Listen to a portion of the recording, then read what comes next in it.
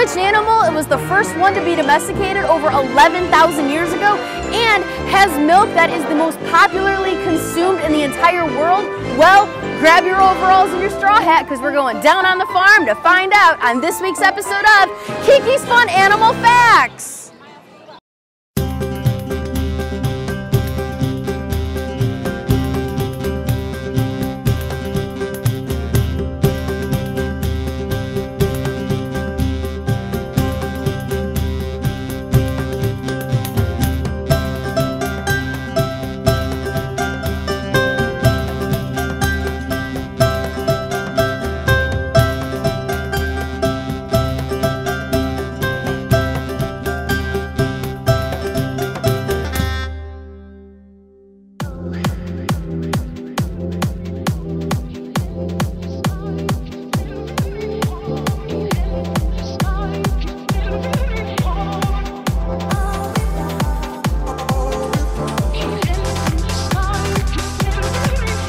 Today we're going to talk about Nigerian dwarf goats.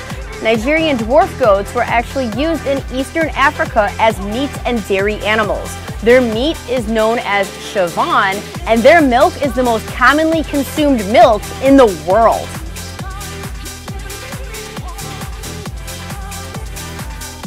Now their Latin name is Capra agagus percus.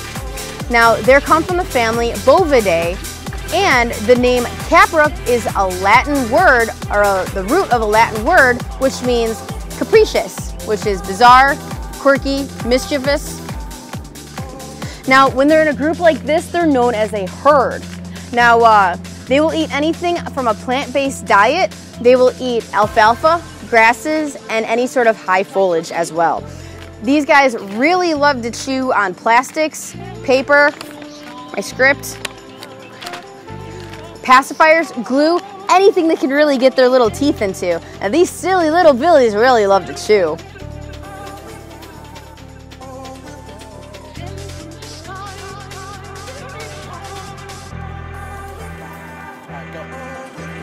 Now, these goats can have a variety of colors, such as black, white, red, brown, cream, and can have certain patterns like buckskin and chamoisi. Now, these goats are very diverse when it comes to colors and patterns. Males and female goats can even have horns on their heads, and those horns are made out of a bone-like material with a blood vessel running in the middle of them to regulate body temperature. Now,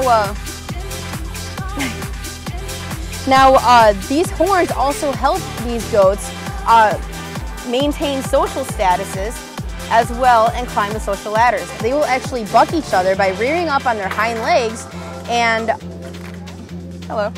they will rear up on their hind legs and they will smash their heads together just so that way they can determine who's higher on the social ladder.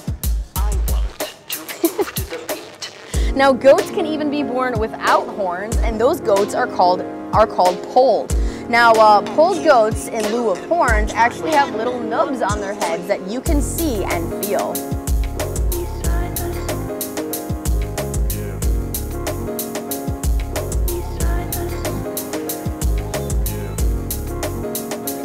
Now, goats were the very first animals to be domesticated over 11,000 years ago. They were used as agricultural, dairy, and meat animals. Now, Nigerian pygmy goats were actually brought to the United States in the early 1930s. Now, before that, they were actually very valuable to humans and were used as currency.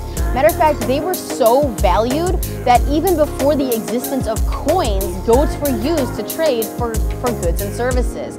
Matter of fact, they were traded for silver and other modern riches as well. Now, goats actually have a rectangular pupil, unlike you and I, which have round pupils. Now, this pupil is known as a bar pupil, and despite being a diurnal species, goats are actually very, very good at night vision. They can actually see just as well during the night as they can during the day. Now, goats have a four-chambered stomach, what's known as a ruminant. Now, ruminants are most hoofed, even-toed mammals, and they chew their raw materials and they'll swallow it, they'll half digest it, and then they'll regurgitate it in a solid form known as a cud.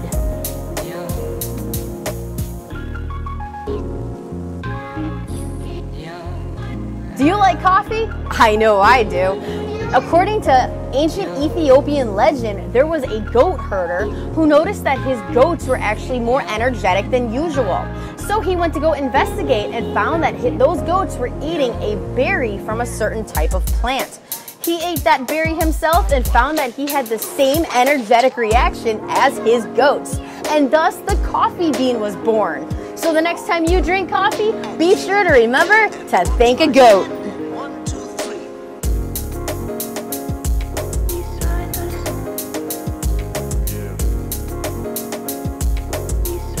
Now, goats are very gentle and very sweet-natured. Petting zoos have been using these guys for years because of how good they are with children, the disabled, and the elderly. Even breeding bucks are very gentle and can be easily handled.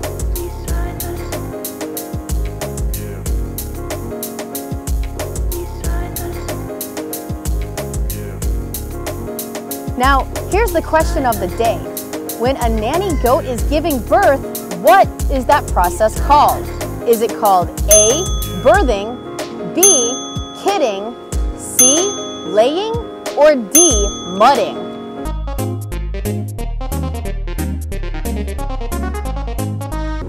The answer is B, kidding.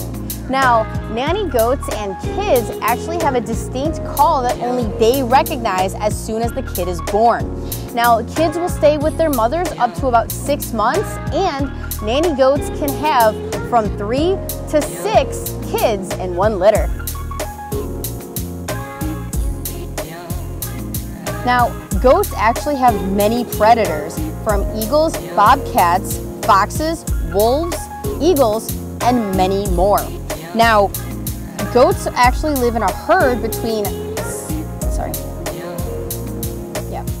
Now, goats will actually spend their entire days just grazing on grass, and their herds can be anywhere between 6 to 30 members. But some wild goats have been known to have over 100 members in their herd. Now, some goats are actually very useful to farmers other than dairy and meat goats. These practical animals have helped farmers for millennia to help get rid of blackberry, weedy undergrowth, and poison ivy, many of which other graze animals do not want to touch.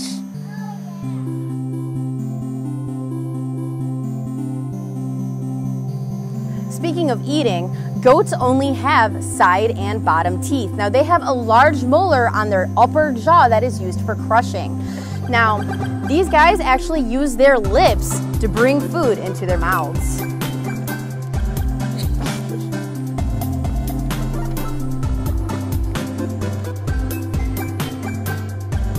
Now, goat's milk is actually healthier than cow's milk. It's naturally pasteurized, which means that it does not separate into layers in the original state. Now, goat's milk is actually easy to digest, and it's easier for people's tummies, especially those who are lactose intolerant.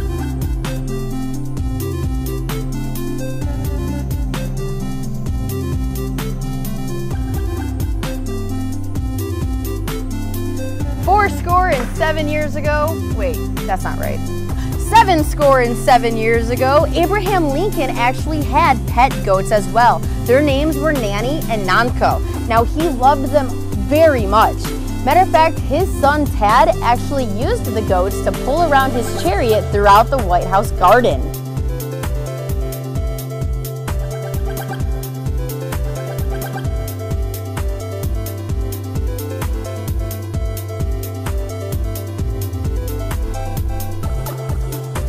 Well, I'm glad that we got to discover more about Nigerian dwarf goats. Now, if you learned something today, or if you want to learn more about your favorite animal, make sure that you give us a like, a comment, and a subscribe. Make sure that you share this video to all your friends so that way they can learn about their favorite animal as well.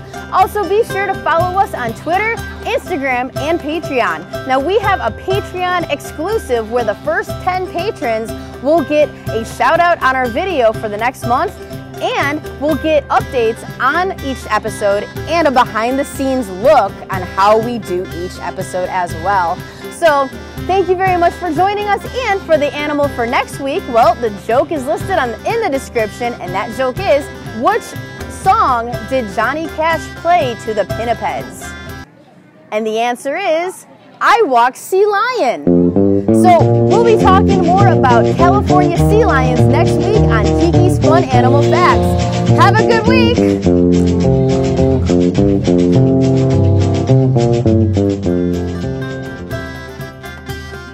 Hey everyone, thank you for sticking around for the Conservation Shoutout. Now the conservation this week is the Livestock Conservancy. Now their mission is to help save endangered livestock and poultry breeds from extinction. Now they work with over 150 breeds with 11 different species. Their headquarters are in Pittsboro, North Carolina, but they have members in all 50 states and in 11 countries. Now they have helped save animals from chickens, goats, horses, sheep, all from falling into the critically endangered list. Now, you can donate at the bottom of the description, and you can help save the planet, the animals, and the environment by helping. You can help out a conservation fund, or by doing simple things like turning off the water while you brush your teeth, or turning off lights that you aren't using. Now, thank you everyone for helping us save the planet, and remember, it only takes one person to help change the world for the better. So, see you next week.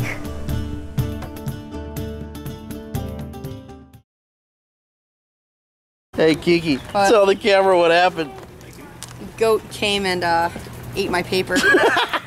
He ate my entire script. Hey, now you can use that as an excuse. I didn't do the episode because a goat ate my script. Goat ate my script. Isn't that funny, Mr. Goat?